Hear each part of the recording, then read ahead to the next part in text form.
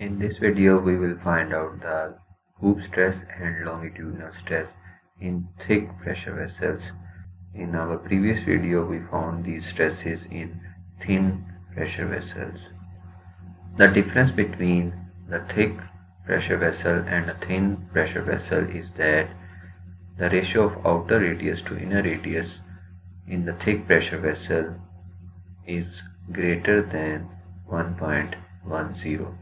For this case shown in the figure, this ratio of outer radius to inner radius is greater than 1.10.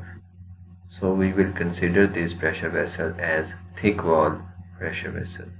The outer radius is 400 mm and the inner radius is 360 mm, so that the wall thickness of this pressure vessel is 40 mm.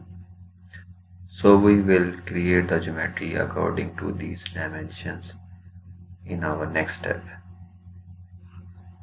Open Ansys workbench. Now double click on static structural. Previously we have performed our analysis on thin pressure vessels. So now we will perform our analysis on thick pressure vessels. So rename this analysis as thick. Now double click on the geometry. First we will select the sketching plane. Go to this button, select new sketch plane and select the XY plane. Then click this button, plane view, to see at the XY plane.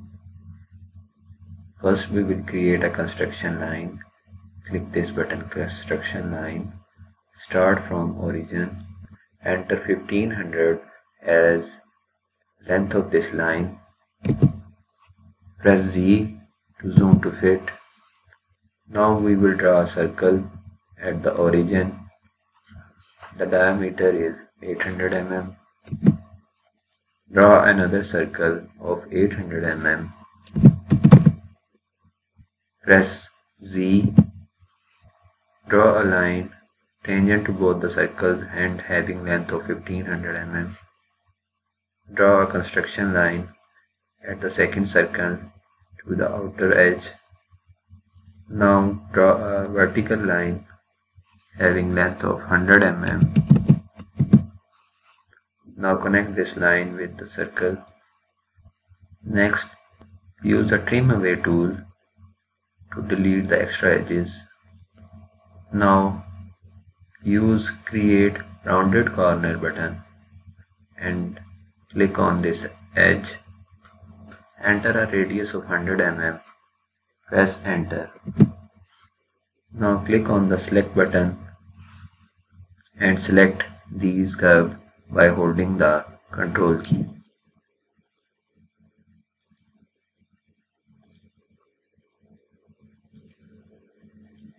Total 5 curves will be selected.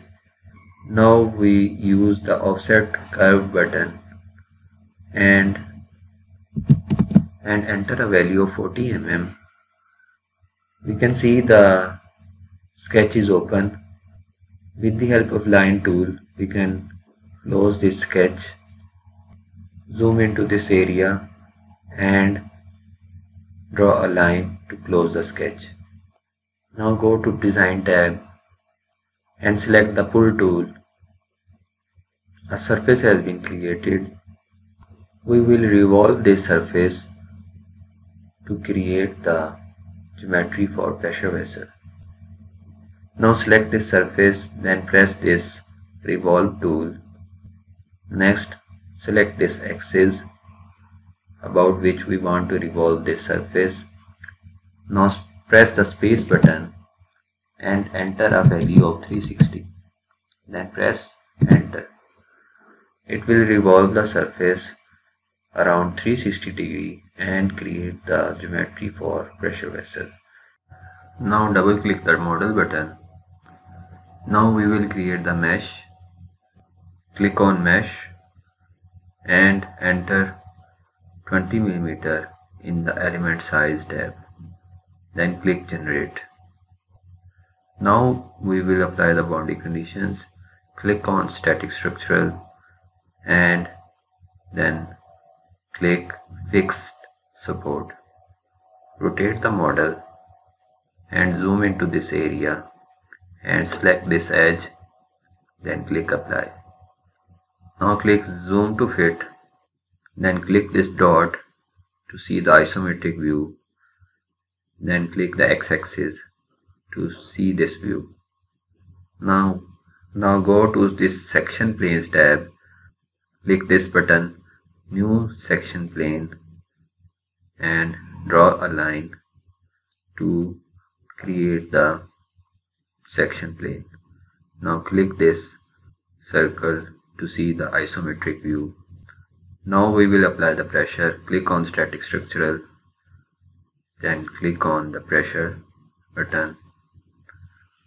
Now select two surfaces and then click apply. Enter magnitude equal to 1 megapascal. Now click again on the static structural, then click on pressure and select the remaining surfaces. Then click apply. Enter magnitude equal to 1. Zoom into this area and see the pressure is acting outward of the surface.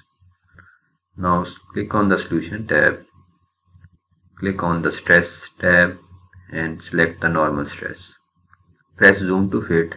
In the x direction, the stress is longitudinal direction. So you can see here the orientation is this normal stress is along the x-axis.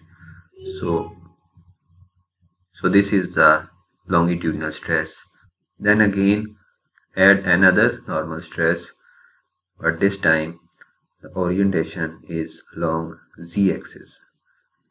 Along the z-axis it is hoop stress. So rename it as hoop stress. Now click on this solve button. Now the solution is complete.